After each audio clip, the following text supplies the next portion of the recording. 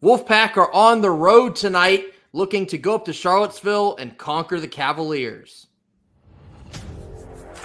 You are Locked On Wolfpack, your daily podcast on the NC State Wolfpack, part of the Locked On Podcast Network, your team every day.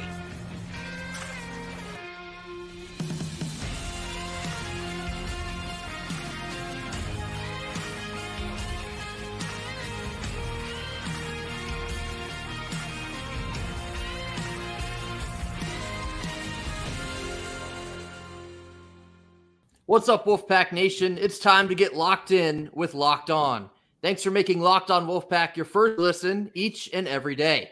We are free and available wherever you get your podcast and on YouTube, part of the Locked On Podcast Network, your team every day. Today's episode is brought to you by FanDuel. Make every moment more. Right now, new customers can get $150 back in bonus bets guaranteed when you place just a $5 bet. So visit FanDuel.com/lockedon to get started. Happy Wednesday. Happy game day to all. As always, I'm Grayson Boone, joined by former Wolfpack defensive tackle Kenton Gibbs. NC State basketball team is on the road tonight up in Charlottesville. Round 2 with the Virginia Cavaliers. The last time we saw Virginia, I believe it was a couple weeks ago on January the 6th in Raleigh. We won by a score of 76-60. What we're going to do is kind of walk back through that game, talk about some things that did work, some things that didn't work, and the things that need to come with us on the road to Charlottesville this evening. A couple things before we get started. The game tonight, Virginia is favored by 4.5, which is not insignificant, but it's also not surprising. Virginia actually holds the nation's longest active home winning streak right now with 20 home wins in a row. Hopefully the Wolfpack have something to say about that by the end of Wednesday night, but it's a tough place to play.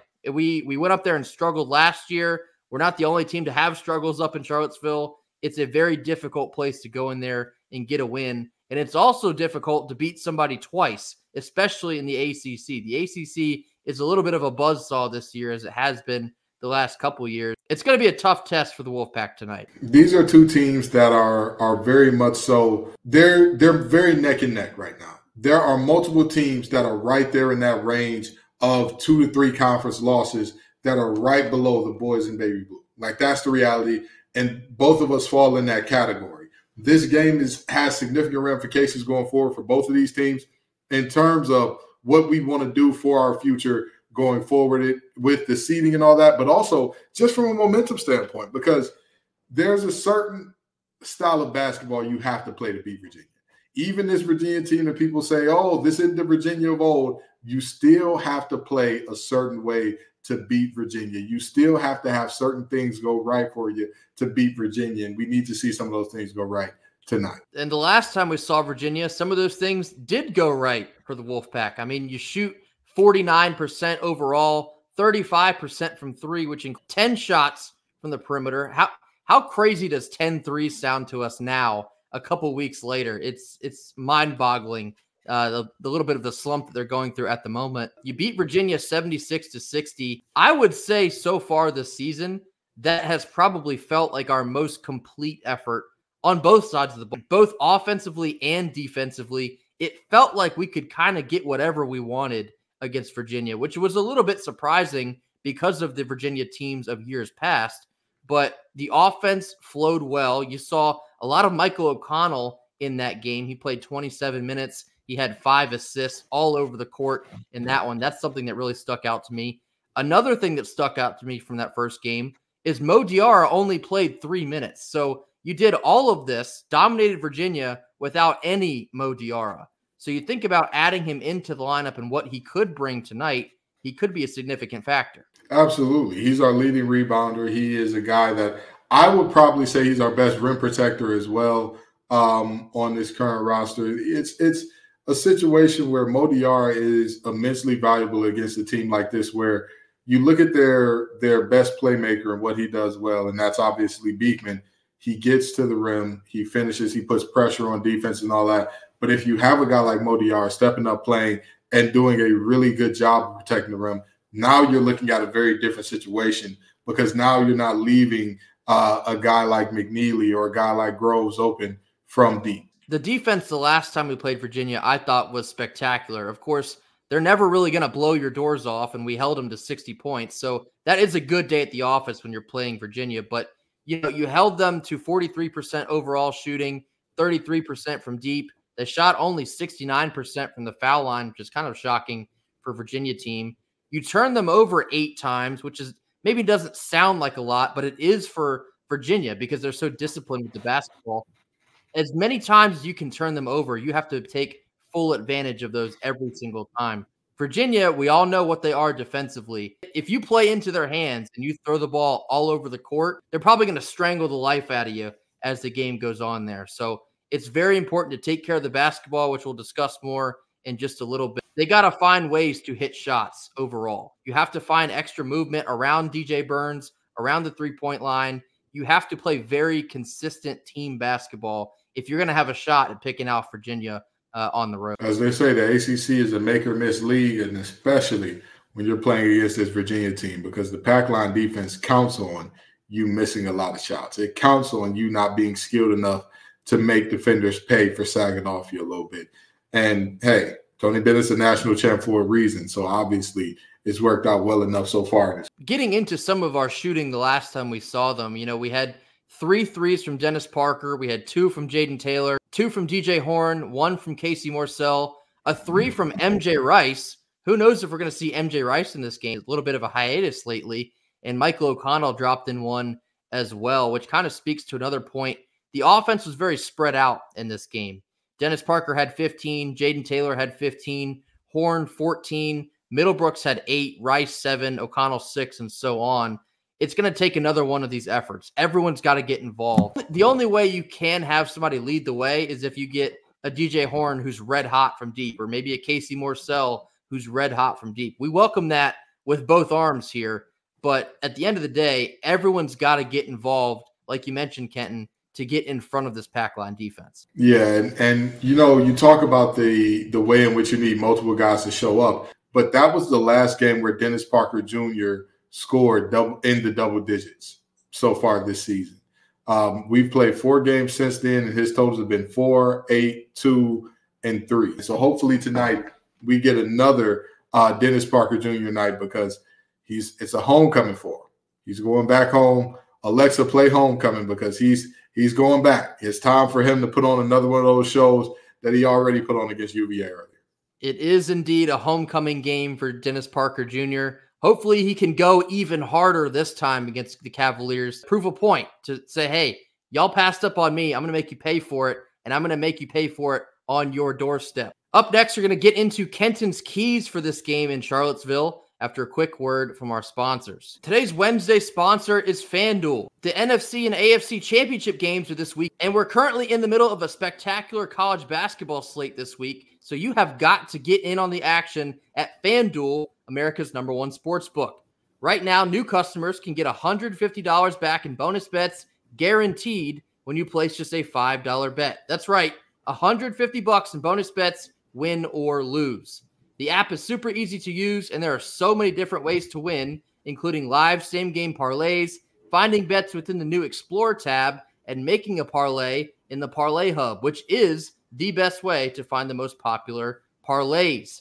So if you think Lamar Jackson and the Ravens are going to advance to the Super Bowl this weekend, get on over to FanDuel. If you think Patrick Mahomes and the Chiefs are going to go into Baltimore and advance to yet another Super Bowl, get on over to FanDuel. If you're taking the 49ers, if you're taking Kenton Gibbs' Detroit Lions, get on over to FanDuel.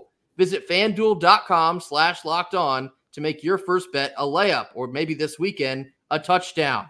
FanDuel, the official partner of the NFL. Middle portion of our Wednesday show here. It's time to get into Kenton's keys for tonight's matchup on the road. All righty. So the first key, we are playing yet another team from the Commonwealth. And last time we were giving away all of our wealth, which is our possessions.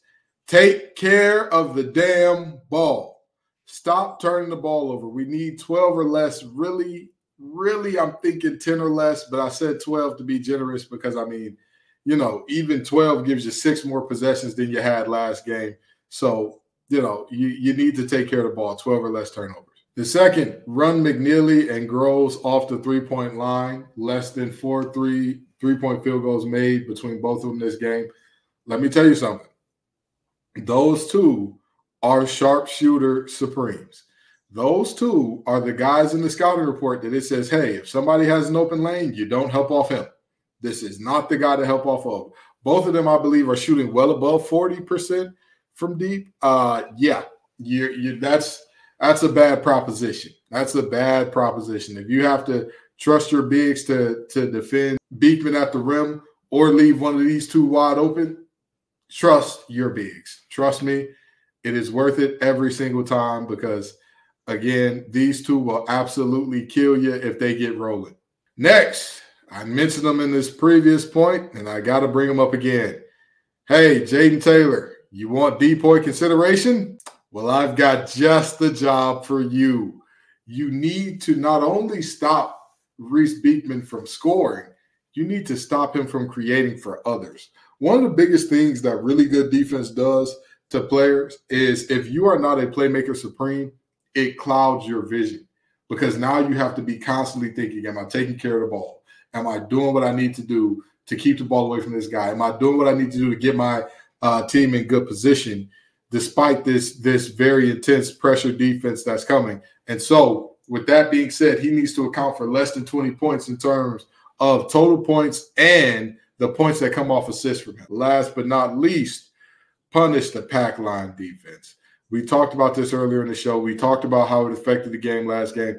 Basically, the fundamental principle of the pack line defense is like nobody extends out beyond the free throw line pretty much. They're like, hey, we'll wait right here to make it really difficult on your ball handlers, and we'll be okay. If you can knock down the threes, you'll beat us, but we don't think you can. Well, if they don't think you can, you have to prove them wrong, okay? When they say, oh, yeah, we're fine, give them that. He's self-checked. You got to say, excuse me, pardon me, my brother in Christ, here's 3. Take these with you, buddy. Take these with you, okay? I need to see an immense amount of sharp shooting from the pack in this game in order for us to get a win. It's really no surprise as to how these keys were formulated because this is exactly what worked the last time we saw Virginia.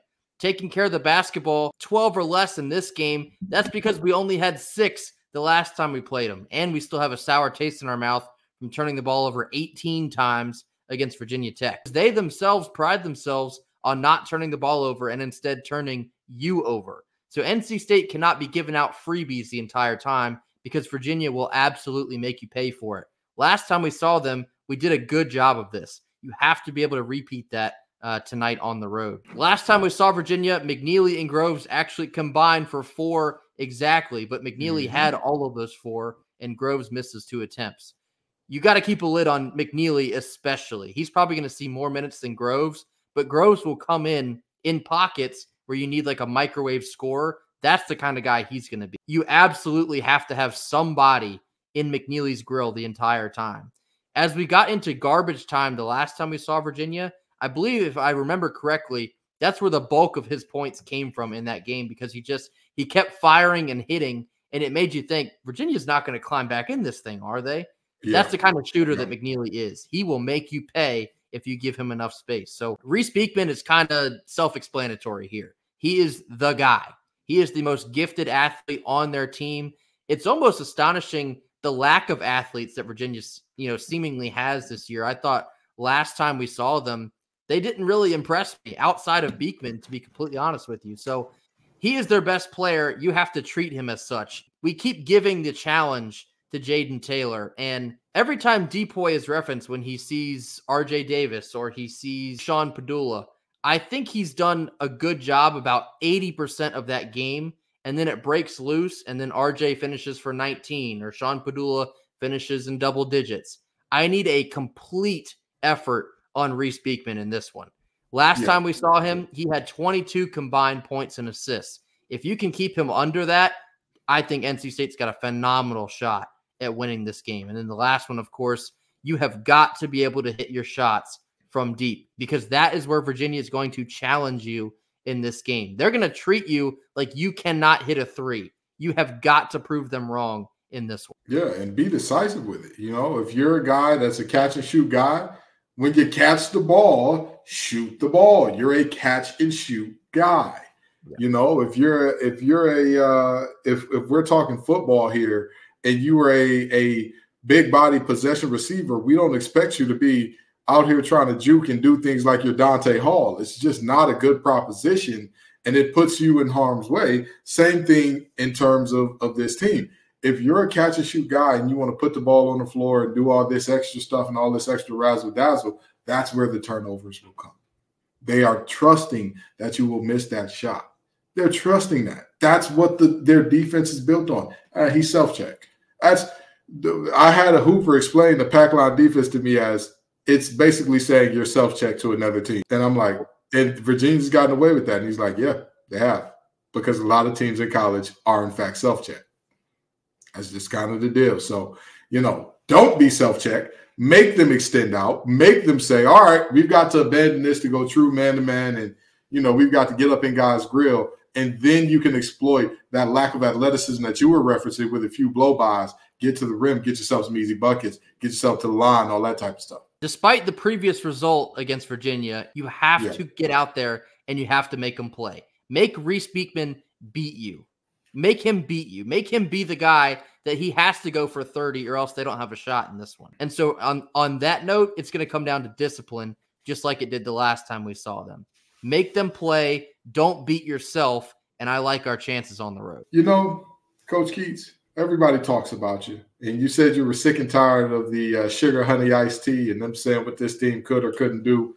Well, you know, there's something else that people are saying this team can't do. There's something else that they're saying, no matter how hard you try, no matter how well you do it, no matter what goes right for you, you just can't do one thing. You know what that is this year, brother? Getting yourself a quad one win. Show me something. Show me some. Let's get some ice cream. I don't care if you win by 20, if you win by 40, if you win by 1. Let's get some Howlin' Kyle rolling up there in Charlottesville. And let's get back home. Your net is heavily scrutinized. Your quad one victories are heavily scrutinized. Well, here's an opportunity. So far, we're 0-4, but here's another shot. You've already seen Virginia. You have a general idea of what they're going to try and throw at you. No excuses. The time is now. If you're going to try and get into the tournament, this is another type of game. You have got to go out and get it. There's no other real way to say it. You have to have this game if you are NC State. Yeah, and Grace and I are often very deliberate about talking about, hey, this game won't hurt you, this game won't help you, this is a definite will help you game.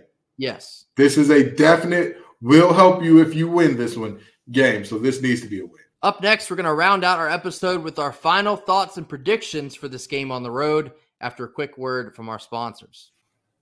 Last couple minutes of our Wednesday show, as we always do on a game day, we're going to wrap this up with our final thoughts and our final score prediction for tonight against Virginia. Kenton, I'll let you kick this one off. Final thoughts and a final score. You know, this team, you never really know. As much as you want to say you know and you've got it figured out, you never really know. And I know that there are some people that are going to say, well, one thing you do know is they can't get a quad one win. You know that about this team. And you know what? Technically speaking, you're right up to now. But one thing you can count on is the Wolfpack surprising you when the expectations are the lowest. I think that everybody is picking against the Pack in this one. I think that everybody's saying that they have no shot in this one. I still don't trust. I understand that the home winning streak is a thing and all that. I don't trust UVA to put up a ton of points. However, there's something in me telling me that this is the game where we get out of our shooting woes in terms of you know, again, kind of getting them out of that pack line defense. The unfortunate part is there's something in me that's also telling me that this is a huge game from Beekman and McNeely. So I'm going to go UVA 77, NC State 70. Look, they don't say it's a tough place to play for no reason, because it is. We went up to Charlottesville last year, and we looked awful. And it was the definition of a rock fight until Virginia kind of cleaned it up at the end and eventually just ran away with it. I'm going to be totally honest here. I think Kenton and I are actually pretty much on the same page here. my gut, totally transparent, I don't feel very good about this game. This screams a little bit of a letdown, especially the way that we've been playing lately. However, I think there is a little bit of comfort in knowing, one, Kevin Keatts actually does very well against Virginia in his tenure. He typically plays pretty solid games against them, maybe minus the game up in Virginia last year. And two, you've already seen them this year. And again, to be honest, I wasn't that impressed. I think Beekman is a spectacular basketball player, and McNeely can light it up from deep. Outside of those two guys, the offense is tough to watch, as it always has been, and their defense is nowhere near as aggressive as years past. And NC State, we have the superior athletes. I think we have the superior depth as well. Yeah. So it's going to come down to shooting. And as an NC State fan of the last couple weeks, you grit your teeth a little bit, saying, oh boy, I'm starting to get worried about what I might be in for on Wednesday night. If this is about as toss-up gets for me. I can see a world where NC State takes advantage of what Virginia gives them and they go on the road and get a tough win. I can see a world where we go out and it's another rock fight and Virginia just basically suffocates the life out of us. So because Kenton took Virginia in this game, I'm going to be devil's advocate. I'm going to take NC State on the road 71-64. It's much closer this time, but it's also low scoring yet again. That's fair. That's fair. I wouldn't be surprised by that. This is not a game where I'm like, there's not a world where NC State wins. That's why if you heard me describing it, you're like, oh, is he flip-flopping? Who is he picking? Because there are so many things going for both teams in this one. So we just got to see. You know, the old adage goes with NC State, when you expect the least, that's when you get the most. But the problem is we're kind of expecting a lot because it has to be now. This is a quad one opportunity. You only have, I guess, a little bit more than a handful of these left. If you continue to squander them, you're going to pay for it later. Absolutely. I don't know how many times I can say this. You have to win this game.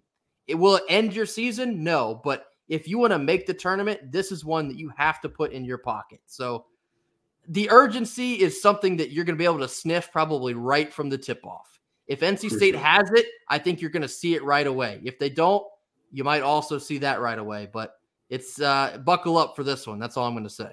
That'll do it for us here on Wednesday. As always, be sure to hit that like button on your way out the door if you have not already. Drop your comments in the comment box. Tell us what you think this game's going to look like tonight up in Charlottesville. Tell you what, give us a final score as well. Tell us how you think that this one will play out. And do this on Twitter. We've been getting a lot of responses on Twitter to some of our tweets. Interact with us both on Twitter and here on YouTube. But we love getting as many responses as we can. Me personally, I just like to see how people think. It's interesting to me. So interact with us as much as you can and hit that subscribe button as well. Tough game on the road tonight. We'll be looking forward to it. You can find us on Twitter for our in-game updates. Until then, go Pack. Go Pack.